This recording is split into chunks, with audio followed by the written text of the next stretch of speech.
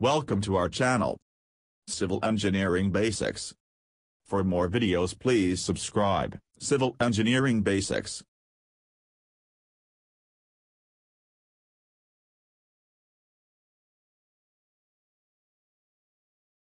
In this lecture we will discuss about building parts and its requirements.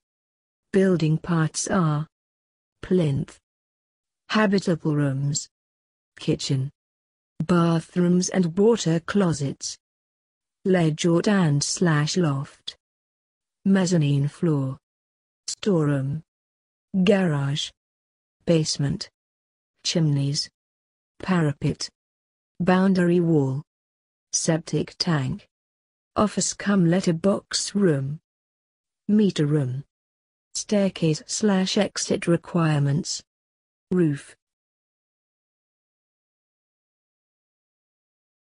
Now first let's discuss the plinth. In main buildings, the plinth or any part of a building or outhouse shall be so located with respect to the surrounding ground level that adequate drainage of the site is assured.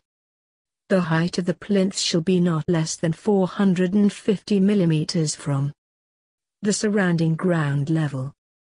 In interior courtyards and covered parking, every interior courtyard shall be raised at least 150 mm above the determining ground level and shall be satisfactorily drained.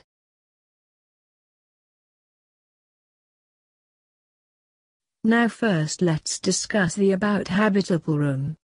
Height requirement. The height of all rooms for human habitation shall not be less than 2.75 meter measured from the surface of their floor to the lowest point of the ceiling, bottom of slab. In the case of pitched roof, the average height of rooms shall not be less than 2.75 meter.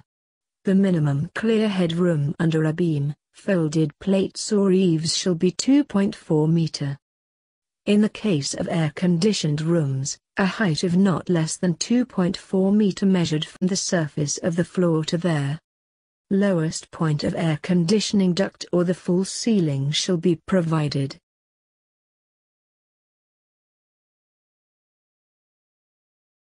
Height for educational and industrial buildings. Educational building, ceiling height of 3.6 meter for all regions. In cold regions, 3 meter height is sufficient. Industrial building, ceiling height 3.6 meters should be minimum, except when air-conditioned, 3 meter height is sufficient. Now let's discuss the size of habitable room. The area of habitable room shall not be less than 9.5 square meter. Where there is only one room with a minimum width of 2.4 meter as shown in upper plan. Where there are two rooms, one of these shall not be less than 9.5 square meter and the other not less than 7.5 square meter, with a minimum width of 2.1 meter as shown in below plan.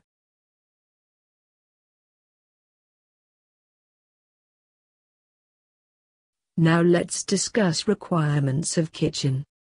First discuss about height of kitchen. The height of a kitchen measured from the surface of the floor to the lowest point in the ceiling, bottom slab, shall not be less than 2.75 meter, except for the portion to accommodate floor trap of the upper floor. Now let's discuss the size requirement of kitchen. The area of a kitchen where separate dining area is provided, shall be not less than 5.0 square meter with a minimum width of 1.8 meter. Where there is a separate store, the area of the kitchen may be reduced to 4.5 square meter.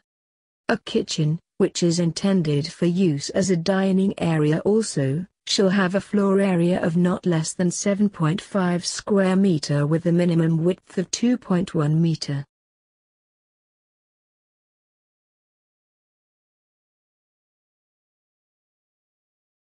Now let's discuss other requirements of kitchen. Every room to be used as kitchen shall have: first, unless separately provided in a pantry, means for the washing of kitchen utensils which shall lead directly or through a sink to a grated and trapped connection to the waste pipe.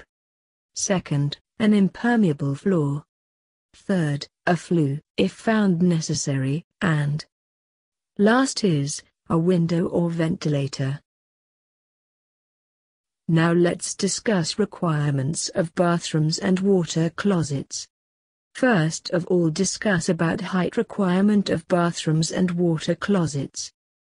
The height of a bathroom or water closet measured from the surface of the floor to the lowest point in the ceiling, bottom of slab, shall not be less than 2.1 meter.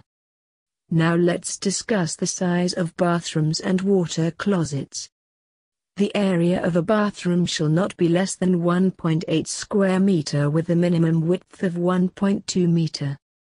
The floor area of water closet shall be 1.1 square meter with a minimum width of 0.9 meter.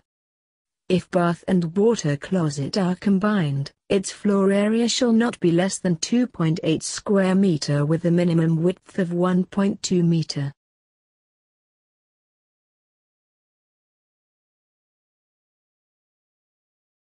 Now let's discuss other requirements of bathrooms and water closets.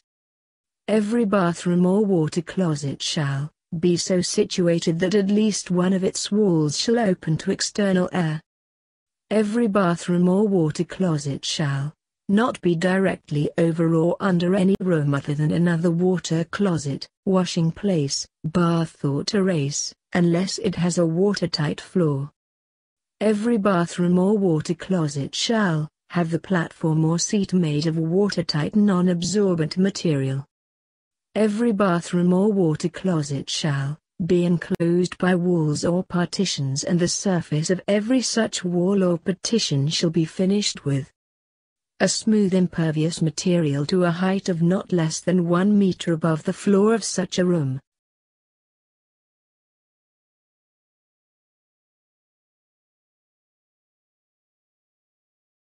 Every bathroom or water closet shall be provided with an impervious floor covering, sloping towards the drain with a suitable grade and not towards veranda or any other room, and every bathroom or water closet shall have a window or ventilator, opening to a shaft or open space, of area not less than 0.3 square meter with side not less than 0.3 meter.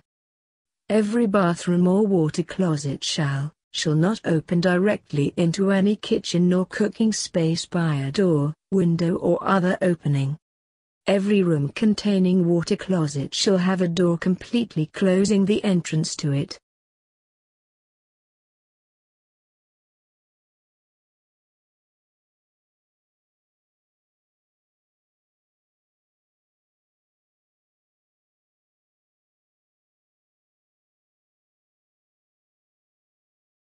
Thank you so much for viewing this video. For more video on civil engineering, subscribe my channel. Civil Engineering Basics.